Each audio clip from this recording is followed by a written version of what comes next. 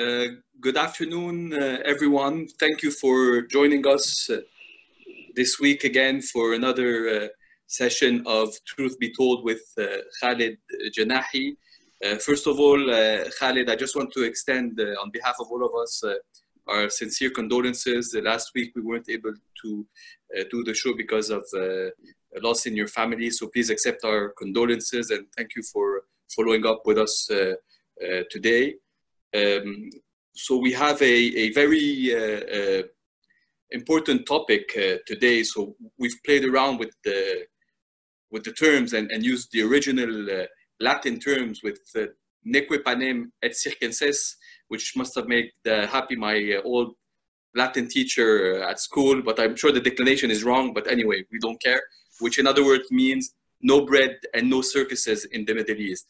So basically, we feel that in the Middle East, we're facing a double or what we call a triple whammy, if you will, where COVID-19 added to the oil prices that are much lower, seems to be making us all fall in a age of austerity and a change in how things are done, whether it's in business or on a social level.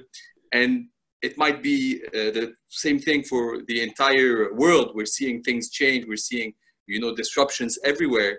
So today we'd like to talk with you and discuss with you this point. Are we entering an age of austerity whereby many of the things that we got used to and we took for granted will have to change or are completely gone?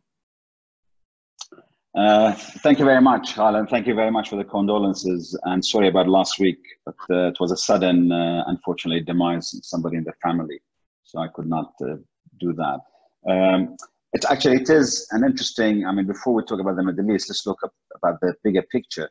1900 or so years ago, when the Roman poet Juvenal came out with this term, bread and circuses, what he was aiming at is basically what he saw, the decay and the erosion of the fabric aspect of the Roman people in terms of their civic duties.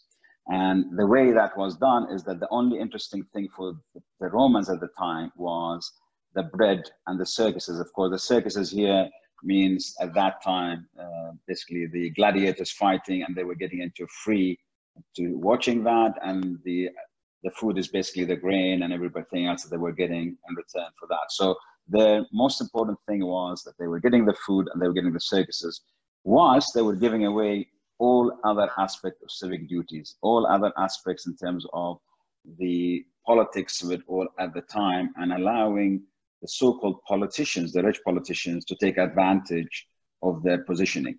So that was the way the phrase came at the time. And actually, when we look at current days, even that, if some of you have been watching the Hunger Games, the series, the 3 movies from 2008 and 2010, I think it was by Susan Collins.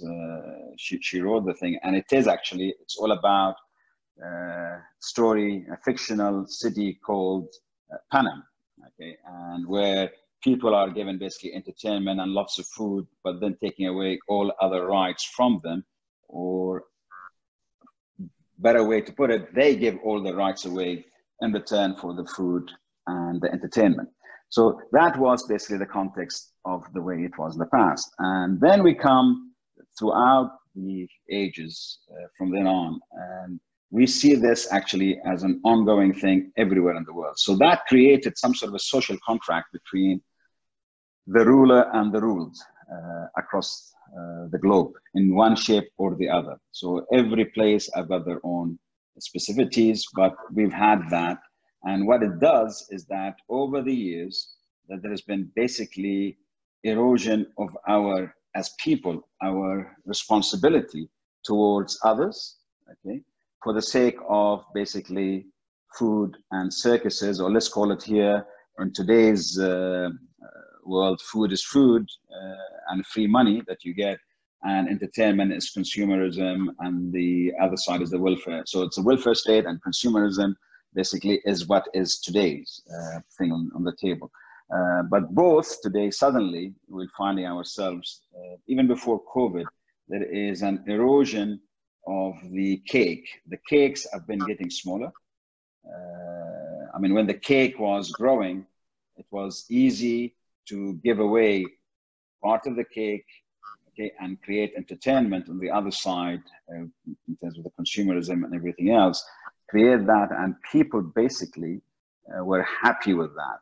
But as the cake was getting smaller and smaller, it becoming more and more difficult how to handle that, how to go out of this major issue of to keep the people, the spirits at bay, okay, by giving away everything, all their civic rights, in return for something that they were getting. And what's happening now, there is no food and no circuses. Suddenly, now with COVID-19, of course, it's quadrupled the problem where there is a COVID-19 issue, so the entertainment has gone away. We don't see entertainment that much. Number two, the commodity prices, as you just said yourself, are going down everywhere, not just the oil, and apart from the oil, so it's been going down. So all this, the food and entertainment was paid for from the natural resources that we had across the globe in different countries.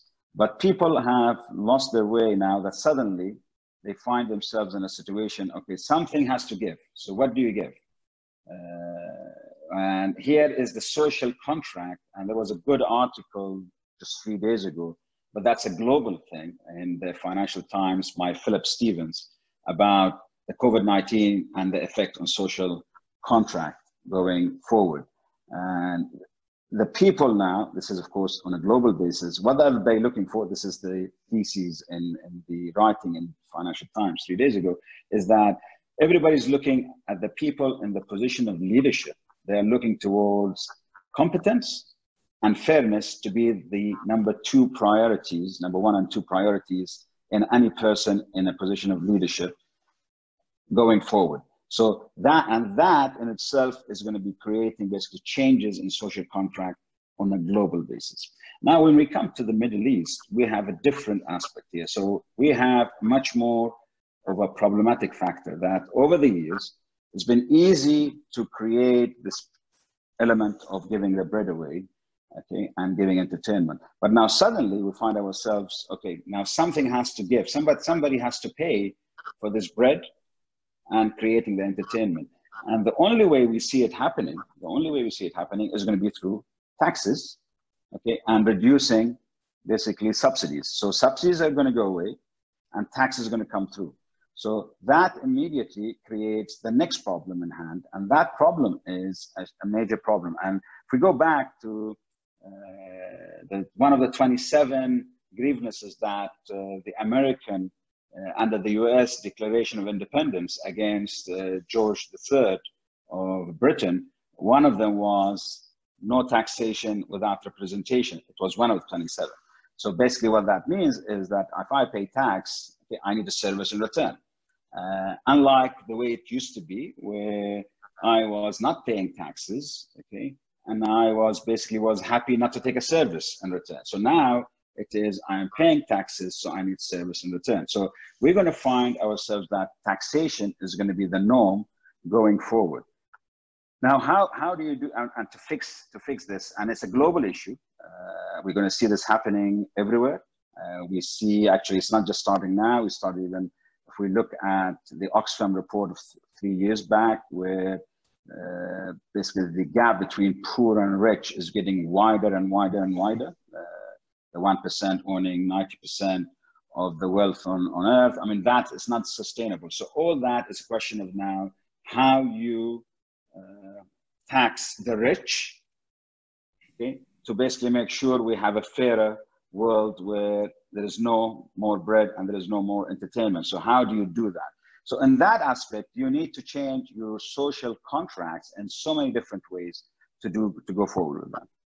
Khalid, I just want to add something, because when we talk about COVID-19, COVID-19 has also been a really catalyst for digital or technological transformation.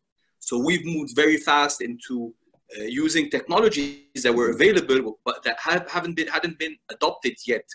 And what we're seeing is also that look at the size of tech within the stock market today. They represent, if you take the FANG plus Microsoft, they represent maybe 25%, and they're the one leading the rise in the stocks. And on the other hand, you have the mom and pop shop, the restaurants that are shutting down, closing down. And so there was a topic that was recurrent before COVID-19, which was the universal basic income. So we were talking about disruption. We were talking about these platforms becoming so strong, so controlling so huge parts of the business, and this disruption really not like previous revolutions or industrial revolution, creating new types of jobs, but this one doing a pure destruction of jobs. So in this focus, do you see, for example, globally or also, or maybe faster in the Gulf, this bread becoming through a universal basic income? Well, look, I mean, this universal basic income has been going on. It's not just, did not happen today, did not happen post-COVID. It has been, we've been talking about it pre-COVID for a long time. But coming to your point about the new economy, the new digital economy, I mean, that in itself gives me a feel that no longer for the young, especially Generation Z and Generation Alpha, and maybe if it's going to be called Beta, the one after that, they no longer need the bread the way the bread was happening, okay? Nor actually the entertainment, because entertainment today is a global thing, okay? It's a global entertainment. So consumerism through e-commerce, it's a global thing. In terms of basically touching base with each other, it's a global thing. So the young are the ones who are going to basically force change, okay, in the social contract aspect, more than my generation, okay, or the generation before me. We are more because we are holding back. Nobody enjoys paying taxes. Okay, let's make it, because it's all going to go around this. Nobody enjoys paying taxes. But then to really look at Generation Z and Generation Alpha and the ones after that, where they're going to take over. I always say the young, they own the table. They no longer have a seat at the table. And they own, and whether we like it or not, the quicker we understand and accept that in my generation and the one generation before, the quicker it will be an easier life for everybody going forward, for us and for the young going forward. So this issue of bread, and that's why I like the subject, this issue of the bread and the circus is no longer the case. If Juvenal was here today, okay, and looking at the young and looking at the situation we're in today, he will be a happy person because he knows change is happening. He knows that the word dignity is no longer going to be taken away from you. Okay, you're going to basically force your dignity on everybody. Now, that, unfortunately, that transitional period is going to be very bad. It's not going to be easy. Now, this affects different countries different ways. I mean, today, if I just take, for example, where you are, just the income, annual income, reportedly the annual income of ADIA, okay, just like, and everything stops in UAE, and we just take the annual income of ADIA, and ADIA's assets are managed as they are. There is no, I'm making an assumption, they don't go up, they don't go down, just basically the income that they make annually. That is, for the indigenous population, the UAE population, that is $40,000 a year. Now that is talking about the basic sort of salary that we need, the income, that's substantially much higher than the basic that you need. That, I know it's a simplified way of looking at it, but it's a good way of looking at it, just looking in depth. And country like UAE, the resources are substantial there, but the oil prices are going down. Okay. Yes, you want to go into a different thing today in terms of green energy, in terms of green investment, in terms of digital investment, in terms of what's coming up forward, but that's not what it's all about at the end of the day. It's this 1 million people, I'm just using you as an example, where they're going to go with their civic duties themselves. It's not a question of being, yes, anything comes, we take it, we are happy, it's a beautiful place. They have to have their mindset. They have to basically be thinking outside the box and doing things themselves and going forward. So it's not for them, it's for the generation which is coming and afterwards. So what you have in the Middle East today, in the Middle East, is that what I see what's going to happen is that taxation is going to come through. But look at the world. The world, okay, the rich, when we look at the rich in the world, I mean, there is a lot happening for the rich in the world today. Some of them, like I think a movement started by the Disney heiress Abigail Disney, okay, where basically it is millionaires for humanity. So it's all about tax us for the sake of the humanity. But it's not just tax us sort of in a naive way for the sake of the humanity. It has to be for the good of the humanity and taking the humanity forward rather than keeping the humanity, as Juvenal said, where they are and nothing happens. So it is a question of really investing on health, really investing on education in the right manner and investing in the skills in the right manner. So this new social contract is going to be diversified social contract. There's going to be health social contract, which we need to make sure is done correctly. There is going to be an education social contract, which needs to be done properly. There is the social contract between the employer and the employee. There is a social contract between men and women. You know, it's going to change and it's going to happen. So either we are part of that, okay, or we're going to be, as usual, behind big time, just living off what we have, the resources today. So it's all about where do you focus now. So taxation for me is the way out as it is globally. Okay, I mean, this fairness, this business of competence from a leadership perspective that basically Stevens was talking about in his writing. It's all about that, how you do that. So you take from the rich, okay, but you don't just give it to the poor. You create opportunities for the poor to bring them up and to bring them to the next layer. Now, is that going to be done in our part of the world? I think there is no option but to be done. Now, how do you charge taxes? How do you get taxes? What I'm worried about and what I see happening is that we are solving it in a different way. We are solving it by not being fair. Okay, and fairness here, what I mean is when we tax, and I like to see this happening, and it will happen one day. Okay, the rich, there are rich everywhere in the world, but how did you become rich? Okay, now different people become rich in a different way. There are people who basically work and they make money and they invest their money in the right thing and they make money out of that. That's one type of richness. There is a richness, somebody who's an inventor, as you spoke about. I mean, the Zuckerbergs, the Gateses of this world, and so on, so on. So these guys are basically innovators. They created something and it's big. So they made their money, their big wealth out of that. Okay.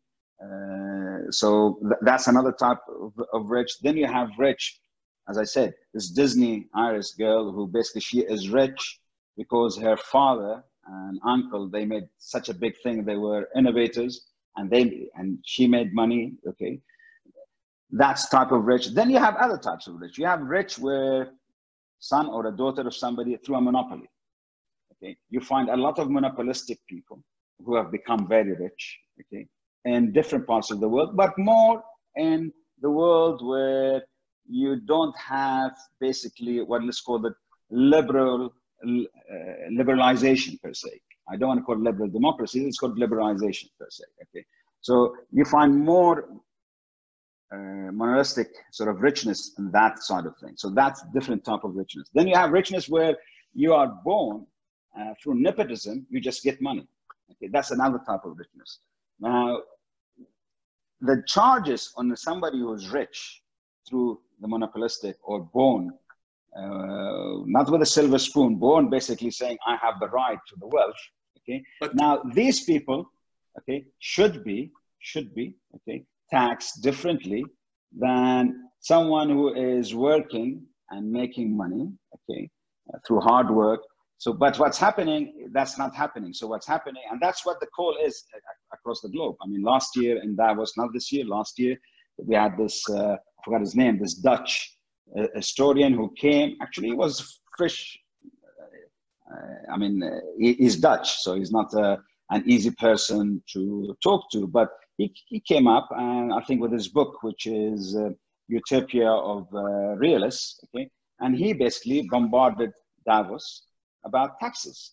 Why nobody's talking about taxing the rich, which, by the way, all the rich people did not like what he said. However, he was going in the right direction. And I think he basically, his words or his video, whatever, just went all over the world because he brought that into the equation. So it's not just in our part of the world, it is even the global world as a whole. But I think in our part of the world, I think there are two ways of doing taxation, either through representation or through basically repression.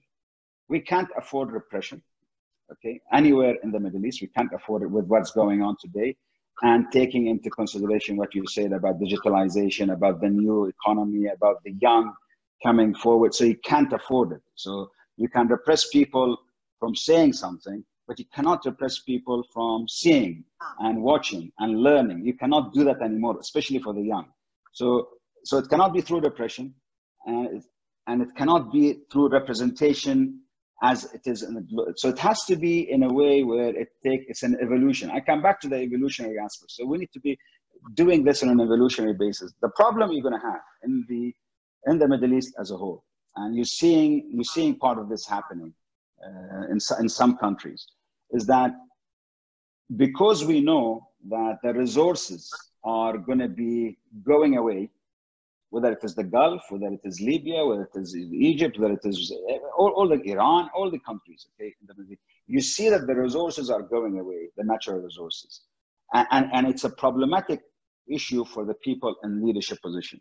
How you handle that, how you handle knowing no longer you can pay for the silence, no longer you can pay for somebody saying a yes sirism, because yes sirism doesn't come for free. Yes sirism, you are providing somebody who is not good enough for a position, for argument's sake, you're giving him a position. You're providing somebody who's not good enough to get an agency, he gets an agency, coming back to the monopolistic richness that we have. So no longer you're going to have those tools in your hand. So the cake, as I said, is getting much, much smaller. And the word trust becomes important. So how do you trust? I mean, a lot of us, we like to talk, especially in the Arab world, we like to be very careful with what we say. We basically say, let's walk with our back against the wall. That's the wrong way of dealing with this thing, because you have a duty towards your children, grandchildren, and looking to the future and looking at global issues, because whatever happens with the populist governments that we have in the world today, they will be ending sooner or later, because re-globalization is coming. Okay, after whenever it's Khalid, 2 or 3 years, it's going to be coming. I want to jump on several points that you mentioned. The first one, we're talking about when we talk about taxation, and somebody raised the question, you have a lot of voices that are talking about taxation, because also governments in the West have been spending much more and printing much more, and so there comes a time where this money has to come from somewhere. But the discussions and the focus constantly on inequality brings in a witch hunt at the end, and the classification that you started making as well. It's like bringing a witch hunt on certain categories. And let's face it, even if you go to Europe or to Europe or to US, how fortunes were made, how money was made, well, you can go back into history and rewrite history every single decade or every 2 decades. But putting a standard where people have a good level of living is something else, and where taxation, I mean, going back to the gentleman you mentioned, the debate was that taxation was very high in the US, for example, at the end of World War II. So people don't have a problem with high level of taxation. I don't think anybody has a problem with high level of taxation, whether it's in the US or Europe or whatever, depending on also the other social contribution that the company makes. In the mid-40s, you didn't have the level of social contribution on salaries, on social protection that you company has today. I don't want to mention France, but it's an example where you have a lot of social contribution that are made and where taxes as high. So when you do all this, you kind of also kill the will for entrepreneurship and the will in a time where you're having these huge platforms. I mean, I see the risk. Governments maybe are through COVID-19 are taking another stronghold, but I see the overwhelming strength of Amazon, of Microsoft, of Facebook, of Alphabet, of all these large corporations, these platforms that are basically owning the supply chain of entire industries, much more problematic than saying introducing taxation, even in the Middle East. And just to say, I mean, you've had positive initiatives in that sense of engagement with their people, whether it's in the UAE, whether in Saudi, whether in other countries, where they've started really engaging with the local population in terms of long-term project. I think of space, for example, in the UAE, where there's a dialogue that's starting to be built on how do we build for future generation. It might not be as systematic or as the way it's happening historically in Europe or in the Western Hemisphere, let's say, but we see this dialogue and we see people talking about it even in the press. I mean, the taxation and representation that you mentioned, the famous lawyer Habib al-Mullah mentioned it in several interviews in the UAE. So this debate is going on, and people are trying to figure it out, I guess. But my main question is that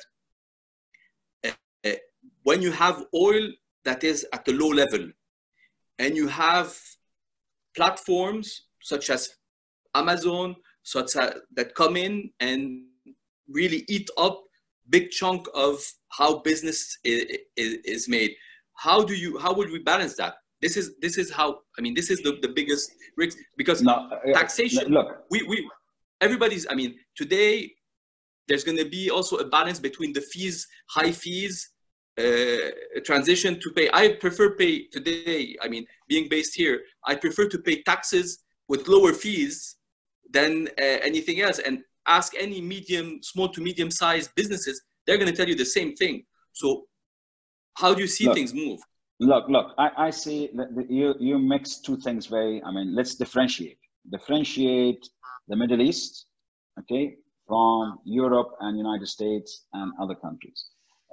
I cannot compare Bill Gates, okay, Microsoft and Amazon, okay, with Aramco, or with Etisalat, or with any of these companies in the Gulf, or even with Orascom in Egypt. I just cannot compare the two with each other. Okay, it's very difficult to compare the two together. Now, when we look at Amazon, and by the way, the issue this Dutch guy was hammering, he was not hammering people from my part of the world and your part of the world, he was hammering actually the Europeans and the Americans. Because I mean, the Amazons, the Apples, the Googles, okay, of this world, and Microsoft, they've been tax planning to avoid taxes. So even actually these big boys, and tax paid by Microsoft or Apple or whatever, we're talking in billions and billions of dollars. Okay, we're not talking about, we're talking about what I said about the income of Adia, for argument's sake, annual income of Adia, which is around 40 billion.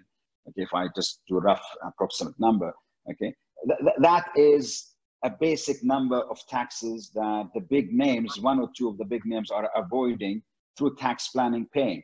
So what he was getting at is that these guys need to pay that and not avoid it. Now, these are the ones who have worked, okay, through innovation, as you say, okay, entrepreneurs who created something.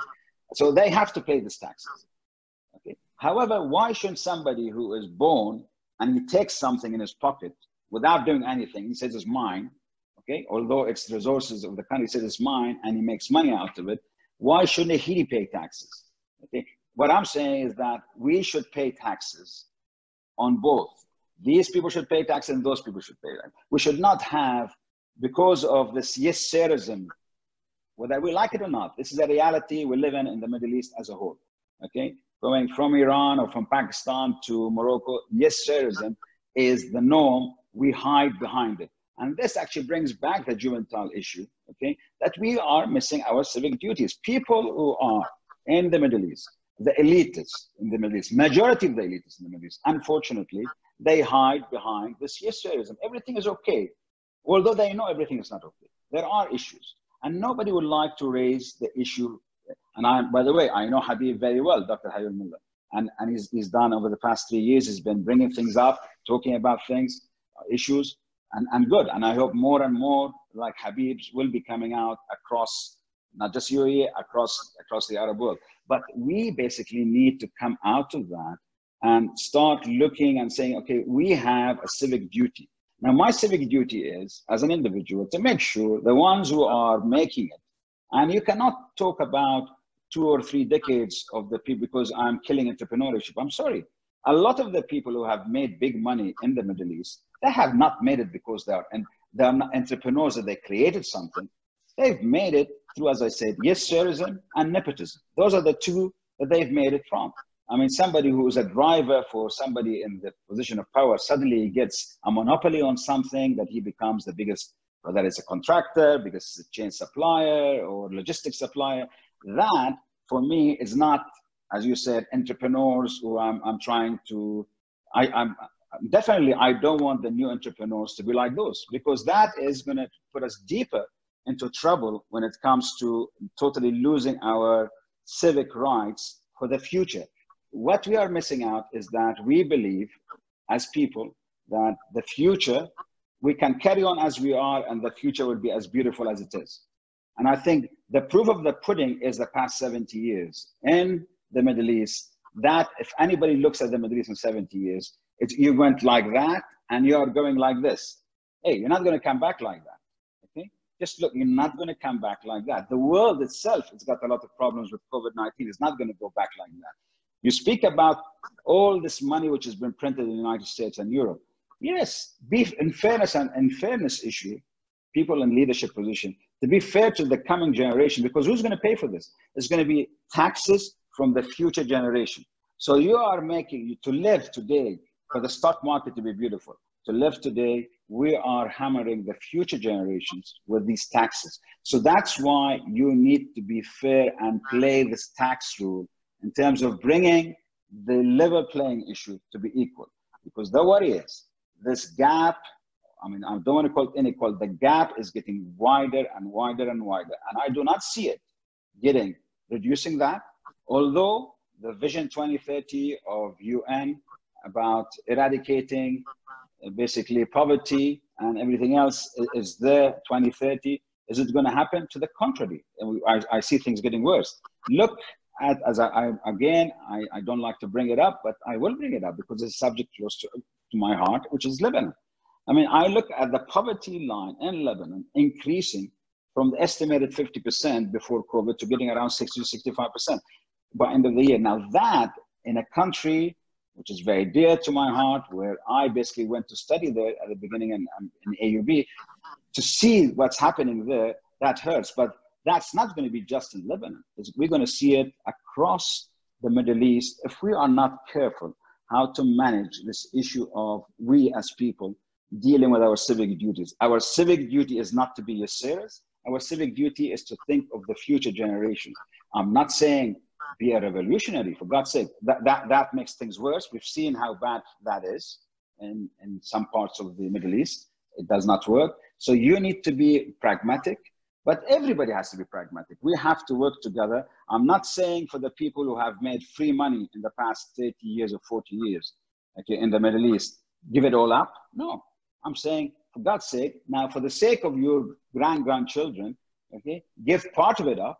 And what you're going to get in the future, give 50, 60% of it up. So the cake is not, see, when you are in charge of a cake and it's expanding, okay, you are basically the bread that you're giving away, the welfare that you're creating is that small portion and people are happy and you're creating entertainment. But and you're taking the rest. But when the cake is getting smaller, you still want, as someone who's playing with that cake, you still want what you were taking before. So what's happening, you're squeezing what's happening to the rest of the population. And what happens eventually, because the cake is getting so small, it's not you nor the population will get that bread. So the bread is gone away. And what we see is before that bread totally goes away, we need to be across the Middle East. We need, and of course the globe as a whole, but I see, because the Middle East is where we come from, is that we gotta be fair to the future generations. And if you tell me charging VAT is being fair to future generations, I would argue against that. I don't think so. If you tell me taking subsidies away is a good thing, I will tell you, yes, it's a good thing, but it has to happen properly. I think it was actually the Crown Prince of Saudi Arabia first time when he spoke about his Vision 2030 with the now ambassador to UAE, Turki Dakhil, on Al Arabiya. He said it. He said, if you have 3 houses, okay, and somebody has a house, why should you get the same subsidy for 3 houses as somebody gets for 1 house? That's correct. That's the way we should look at things. You know, we should look at people, but we have to implement that. Now, implementation is not as easy as the thought process. So we need to implement things like that. I'm using now a small example of basically electricity charges and water charges and whatever, but taking subsidies away, that's fine, okay? Having VAT, I would say the poor will get poorer because of the VAT. Okay, I mean, it was interesting that we spoke 2 weeks ago about the pension funds, and the day after we had the changes in the law in Bahrain, where unfortunately the pensioners, they will no longer get the 3% annual increment, which is basically to cover inflation. So they're not going to get that. Okay, and I'm just going to quote and say they're only going to get that when we're going to have a surplus in the fund. Now, surplus is not going to be during my lifetime or your lifetime or some Generation Z lifetime. So people are suddenly going to be in 5 years, 10 years being a consumer-based societies. What's going to cost you to buy something, okay, is going to be 30, 40% much more expensive because you are importing inflation from outside, inside, and that's going to create a problem for you. Because we're facing basically measures, if we go into too heavily into taxes in a period of transition and in period where you have a slowdown because you don't have tourism, you have many things that have started, as you mentioned, this austerity will have bad consequences and long-term consequences. The Saudi minister said that they will not go into too heavy austerity. So what would be, I mean, because we're close to 45 minutes, so what would be the drivers of austerity? We've spoken about like austerity. I mean, just look at Europe. Because of 2008, okay, the Europeans dealt with it, okay, on the austerity measures. And that's why we saw what happened to Greece. That's why we saw what happened to Spain, Portugal, and Ireland at that time. Okay, it created a major economic problem, and we're still paying the price in Europe for the austerity measures we took in 2008. Whilst the US actually went on the growth side, and they went, and of course, it's a totally different. And as much as people talk about the US issue, US is it's a successful entity per se. The way they dealt with 2008, they created it. I'm talking the big banks in US. They created this with some of the European banks. Everybody else had to pay the price, but we're paying the price, and we're going to carry on paying the price. So austerity measures is not the right way to go about it. It should be, I mean, and I can see the problem with somebody like the Minister Jad'an. I mean, okay, what do I have? How can I deal with this? Either I take more out of my reserves and spend it in the stimulus, okay, and don't charge anybody anything, okay, or I do what I did in terms of the VAT, in terms of taking subsidies away, in terms of, I mean, so it's either or a combination of the two. Now, unfortunately, in both sides is bad news, because what you're going to be looking at, I mean, Saudi is the largest economy in the Middle East. Okay, it's ahead of all the others in the Middle East, and the problem you're going to have is that you need to create jobs. That's the way the growth will go, and productivity. Now, are we doing that? I think by virtue of doing what we're doing, I mean, they're trying very hard, as you said, they've opened up the society. So it's becoming a vibrant society that way. The only thing is, do we see jobs being created in the next 2 to 3 years? Let's hope so, because that's going to be very good for everybody. It's not just for Saudi, it's going to be good for everybody. But coming back to austerity, I don't believe austerity in the Middle East is the right way to deal with this, because if we do that the way you're doing with austerity, a lot of people will be okay, and because they've been okay for free, okay, they'll be carry on being okay. Whilst the people who had to work damn hard for what they little thing they have on the table is going to be much less on the table, and they're going to be much worse off. Now, that is the thing that I don't believe we are frank with ourselves to bring it to the table and discuss it, because we are worried, because by discussing it, we're going to create issues. We want to work with our back against the wall, which is, we are in the situation we're in today, the Middle East, because majority of the elitists, they want to work with their back against the wall. They don't want to touch I kind the of issues. disagree on this point, because I mean, if you look at the debates that are happening in the region and that are also encouraged by the leadership, there's an understanding, whether it's in Saudi, the UAE, or other countries in the region, that the traditional model no longer works in the Middle East, as it's not. We're seeing it not work either in Europe or working in. I just want to ask you. Just let me finish. To answer your question.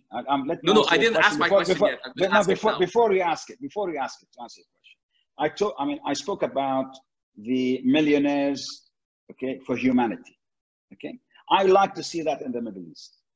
I like to see that happening in the Middle East. That the big boys and the big girls, okay, it's very difficult. By the way, it's always difficult when you have lots of money that you didn't work for to give anything away. It's funny, when you have worked for it, or your father worked damn hard for it, or your mother worked damn hard, and you have it, you don't have a problem to give away, because you know it might come more because you're doing something.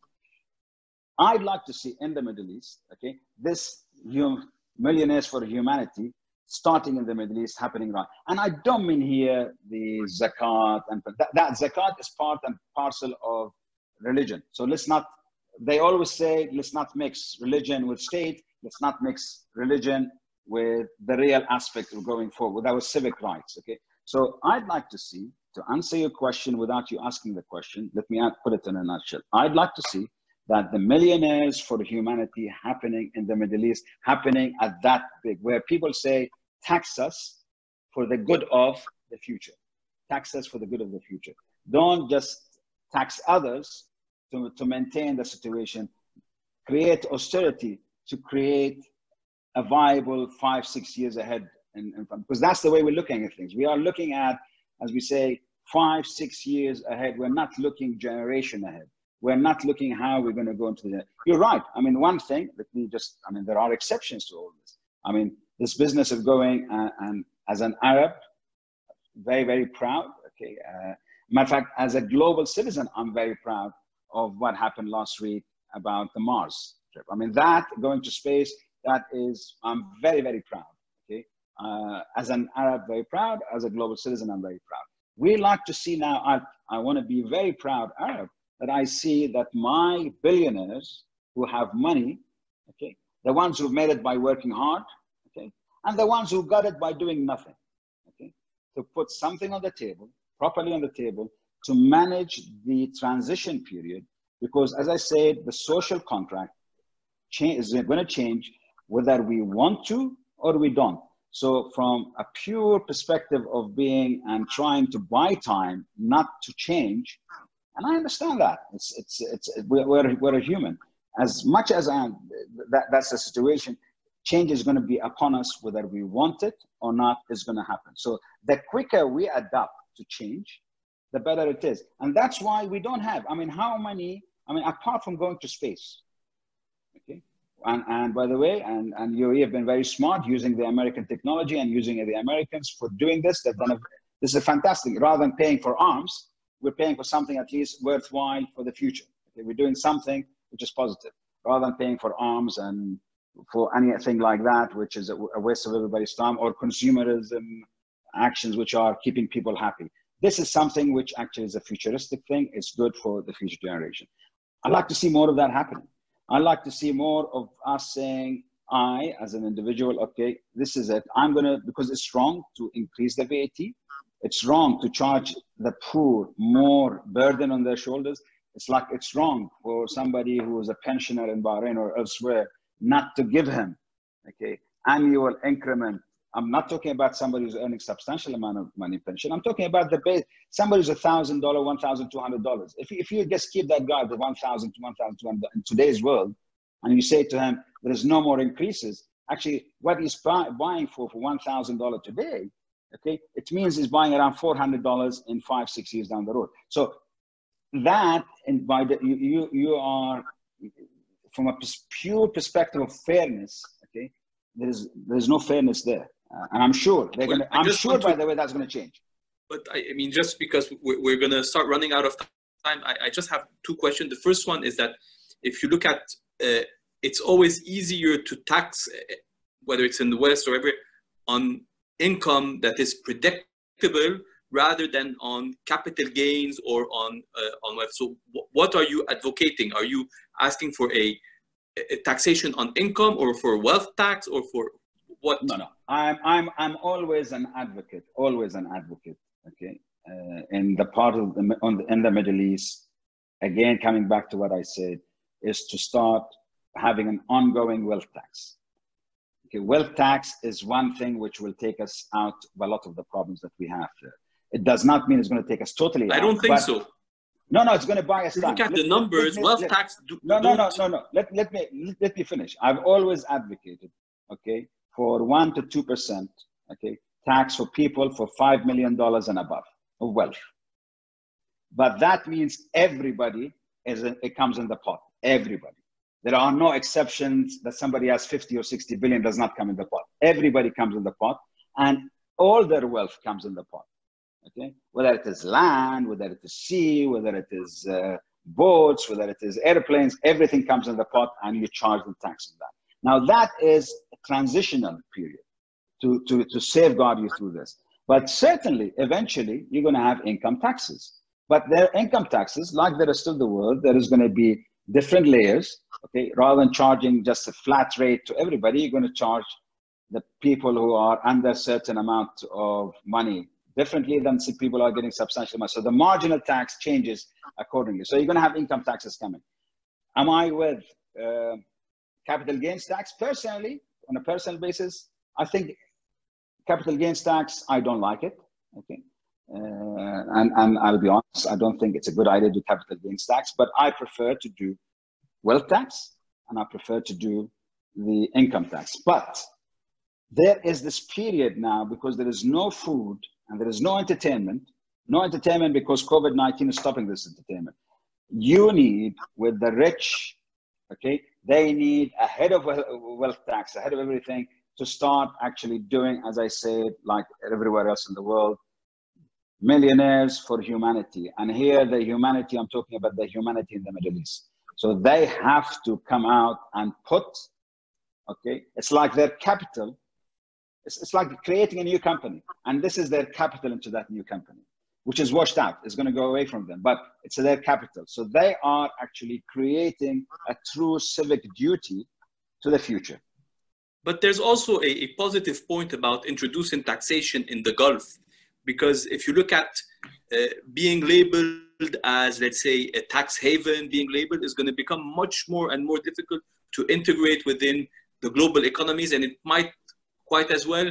I mean, we're also a center for finance. We have we're a center for goods. We're a center for finance. So it can be. And I just want to. There's an anonymous. Yeah, but let me answer that. Look, I mean, this it's an American terminology, because the Americans they say no taxation without representation created the, and that's what I say. It's one of 27 grievances rather than the only grievances against the British created the revolution. Look. If you're going to tax, you're going to have some sort, as I said, you got to have something in return.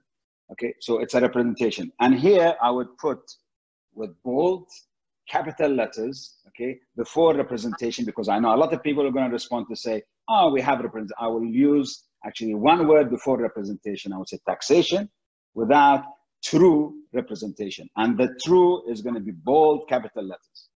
I just want to add, we received a comment from an anonymous entity who concludes by saying that contrary to belief, taxation also encourages entrepreneurship and growth. And I don't think anybody has a problem with taxation, but it's the introduction of taxation in an environment where we haven't been used to seeing taxation, and what is the compensation for introducing this. My final question to you, Khalid, is, so do you see us moving more to a Singaporean model? Because Singapore is quite a hybrid model in that sense, where you have taxation, where you have an open society, but still you have a centralized and a way of doing things that has proved correct as well. Look, I mean, a lot of the countries in the Middle East, without naming names, over the past 25, 30 years, they've been basically saying, we want to be the Singapore of this region or that region. That's fantastic. But Singapore, I call Singapore actually, is the most liberalized. And that's why I said once, I think, if we look between 1960 and 2060, and we look at, and a historian at 2060 looks at which is the country which was a model. Okay, up to now, we are in 2020. I've not seen anything else happening. Maybe things will change in the next 40 years. It's the only country which is a great model. It is, as you said, centralized, okay? And let me use a nice word here, dictatorship in a way, but liberalized. What that means is, yes, sirism most of the time is thrown out of the window. So the people who are sitting there, so if the guy who's appointed them calls them, they don't stand up and say, yes, sir, okay, what do you want? They say, wait, listen, sir, this is wrong and you got to do it this way. I've been in rooms in the Middle East, okay, where people have been appointed. They've got so much ego that they are top of the line. And as soon as they get the call from the guy who appointed them, immediately they stand up with the phone. That for me is a zero person. Now, I don't see that in Singapore. Singapore, I see people, okay? Meritocracy is the base.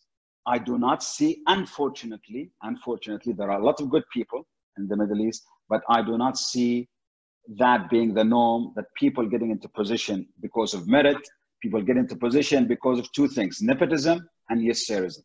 It's not majority. There are some good people, so I don't want to be, but majority are getting into position.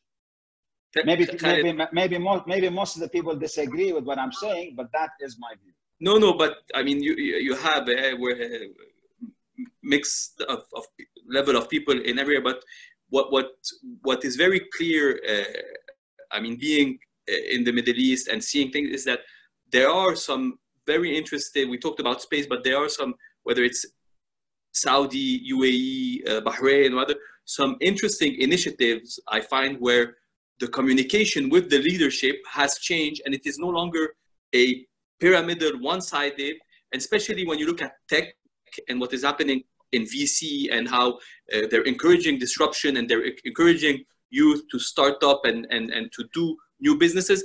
I think that there are opportunities. The main point that we are facing today, I guess, as you mentioned it, is that the slowdown or recession or whatever that we're going to go through in post-COVID-19 and that we haven't felt yet, because even working from home has disastrous impacts on many aspects of the businesses. People are happy because they spend less going to work, they spend less at work, but at the end you have businesses that rely on it. So this transformation, look, I see it, and the large tech platform, I don't want to sound like an anti-tech, but the large tech platform, they can wipe out all of this in a heartbeat.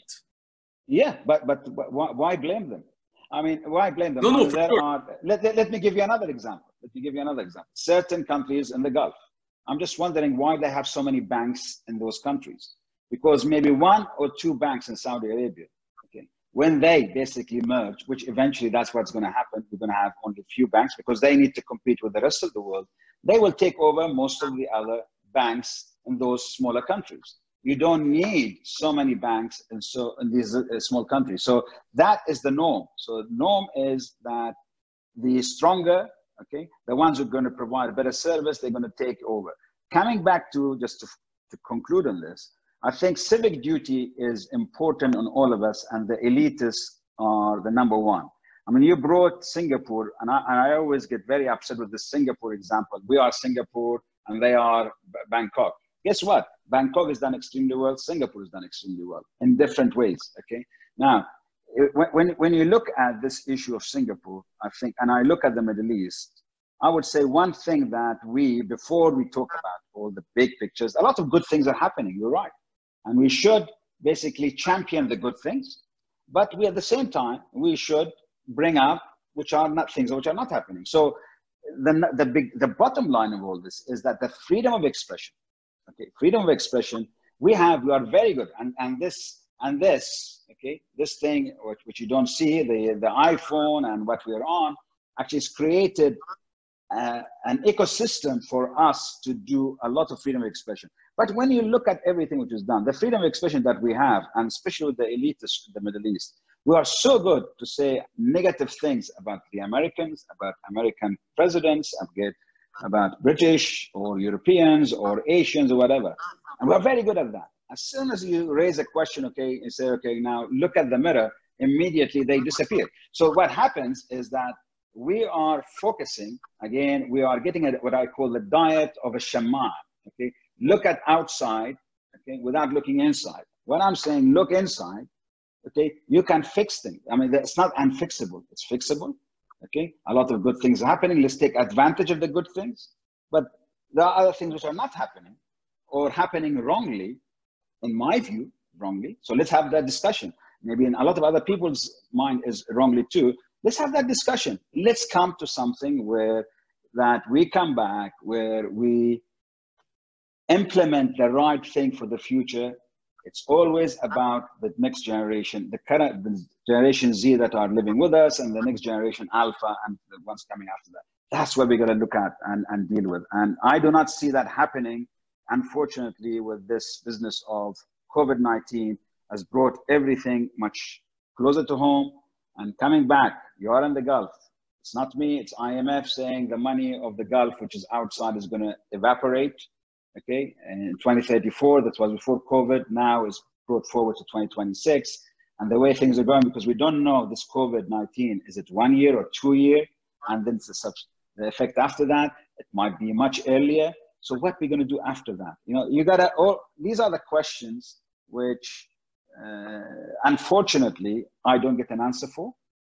I know it's difficult, it's not easy, but if you don't discuss something which is difficult, you cannot fix it. No, you got to discuss things and everything. And coming back to entrepreneurship, Khalid, look, entrepreneurship is all about you can discuss everything. Entrepreneur, by definition, is the guy who thinks outside the box. Okay, critical thinking is the base. He will ask every question. Any question which comes, he will ask. And he doesn't see that there is like a gun at his head indirectly, not seen, okay, virtual gun at his head. He cannot talk about something. He has to, this is the way entrepreneurs are created, by thinking totally, critically outside the box. And they are allowed to think. They are allowed to ask every question they can.